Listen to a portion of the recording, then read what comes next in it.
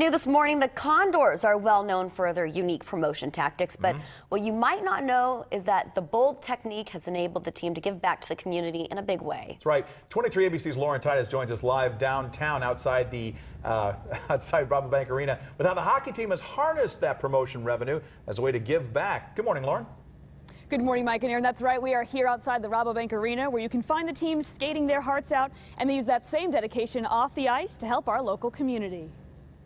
Our organization is based off of donations. If we don't get donations, then we can't exist. The Condors are well known for their insane promotions and intensity on the ice, but it's what they do off the ice that local charities say makes them pivotal in the community. When they decided to do the jersey auction as well, it was awesome to know that we have that support from their organization as well. Matt Riley, president of the Condors, says to date the team has donated more than $4.3 million to the community. A hockey team in Bakersfield, California, maybe not something that people would think would be around for 15 years. The team has harnessed a special brand of marketing to keep fans coming back, including promotions like the unforgettable Charlie Sheen night, countless jersey auctions, and of course the recent contract offer to a pop star. Something as simple as offering, Justin Bieber a contract. There's also been controversy with some of those promotions, usually involving tonight's opponent, arch rival Stockton. The toilet plunger had the Stockton Thunder logo on the business side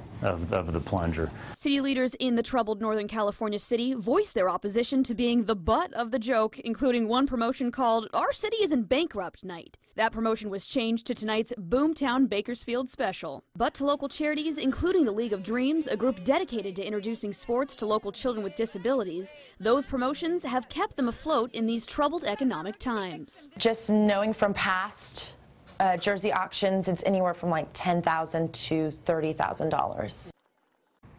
This Saturday, the team will be wearing special Jake Varner gold medal jerseys. Those will be auctioned off after the game to help Therapies League of Dreams. In downtown Bakersfield, Lauren Titus, 23 ABC.